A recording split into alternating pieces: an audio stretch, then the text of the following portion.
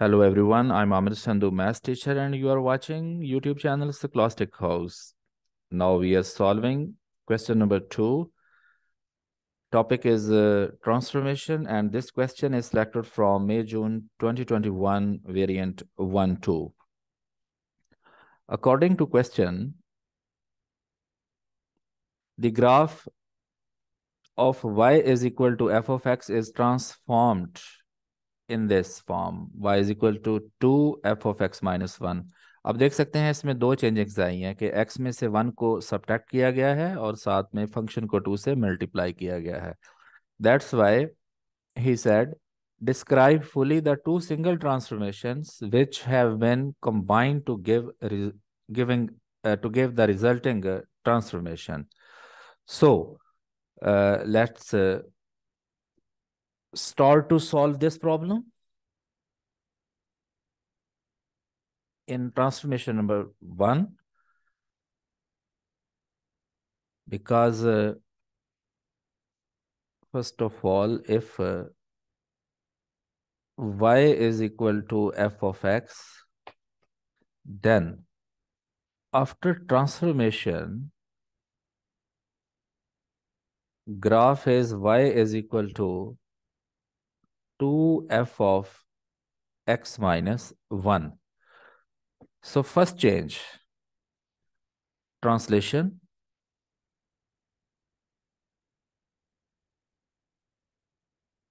अब देख सकते हैं कि जो x है ये चेंज होके x माइनस 1 बन गया. तो अगर ये -1 हो तो ये ट्रांसलेशन होती है राइट डायरेक्शन में एक्स एक्सिस की तरफ, यानी कि इट इज ट्रांसलेशन 1 यूनिट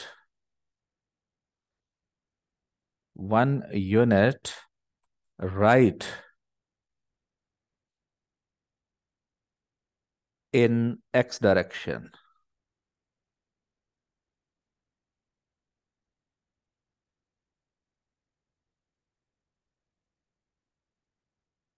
आप इसको सिंपली यूं भी लिख सकते हैं, translation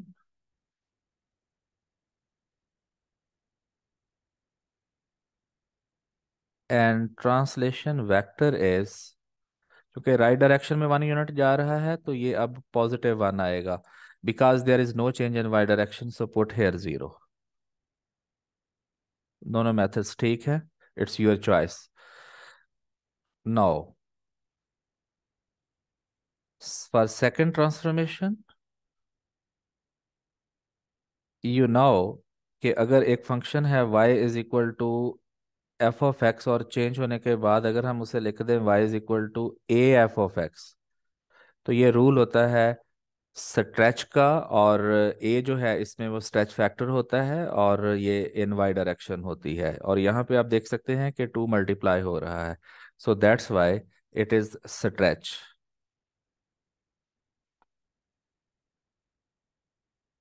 with factor 2, with factor 2 in y direction.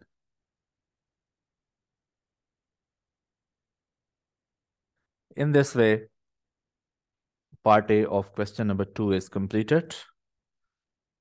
Now we are moving on part B.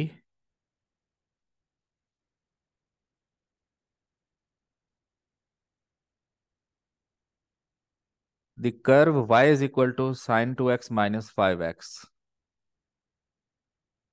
ये रिफ्लेक्ट हो रही है किसमें? इन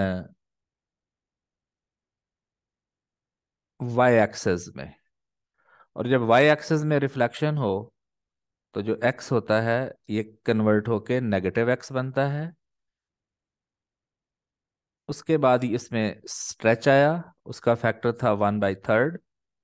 तो राइट डाउन, और उसकी डायरेक्शन थी x access. Write down the equation of transformed curve.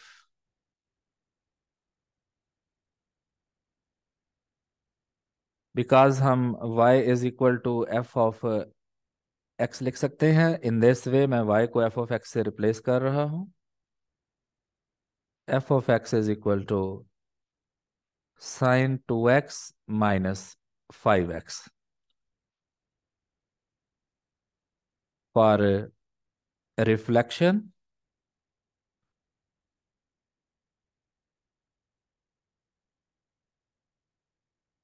Reflection के लिए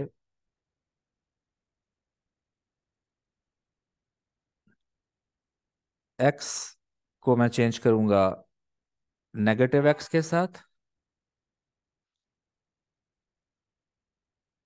साइन 2, क्योंकि x जो है उसका साइन चेंज करना होगा, तो ये नेगेटिव 2x बन जाएगा। And yes, in curve it was negative 5x, so minus 5, ये वाला x अब नेगेटिव x बनेगा। सो इन दिस वे जो रिफ्लेक्शन के बाद कर्व में चेंजिंग्स आई वो ये इस तरह की होंगी। और second transformation is stretch, for stretch. Stretch के लिए जो इसमें चेंजिंग आ रही है दैट इज, क्योंकि देखिए इसका जो स्ट्रेच फैक्टर है वो 1/3 है, तो इसका रेसिप्रोकल कर दूंगा तो वो 3/1 यानी कि 3 हो जाएगा। अब आपको पता है कि एक्स डायरेक्शन में जो स्ट्रेच होता है, if y is equal to F of x, then y is equal to F of, अगर ये ए एक्स हो तो यहाँ पे जो स्ट्रेच फैक्टर है ना ए, इसको रेसिप्रोकल फॉर्म में लिखते हैं and that is 1/a। Because अगर आप ए को 1/a से मल्टीप्लाई करें तो ओरिजिनल कर्व बननी चाहिए, ए cancel, so then 1 and 1 is coefficient of this x here in this was the all procedure or a rule of stretch in x direction। so in this way इसका simply reciprocal करें, 3 बन गया। अब 3 से multiply कर, x को 3 से multiply कर दें, सो F of negative 3x is equal to sign -2 into 3x, क्योंकि x के साथ हम 3 को मल्टीप्लाई कर रहे हैं इनफैक्ट, एंड -5। अब इस x को भी 3 के साथ मल्टीप्लाई करेंगे तो ये -3x बन जाएगा। सो फाइनली हमारा जो रिजल्ट बनेगा that will be F of -3x sign -6x।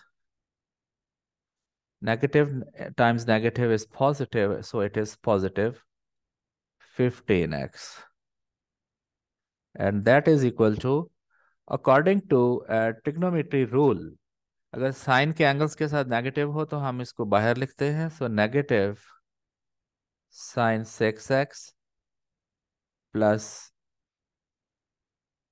15x। आप f ऑफ -3x को y से रिप्लेस कर सकते हैं। So new equation after transformation is y is equal to negative sine 6x plus 15x. In this way, part B is completed. Hopefully, you have understood this transformation question. To get more videos, subscribe this channel and press the bell icon so that you can get every incoming video in time. Thank you for watching this video.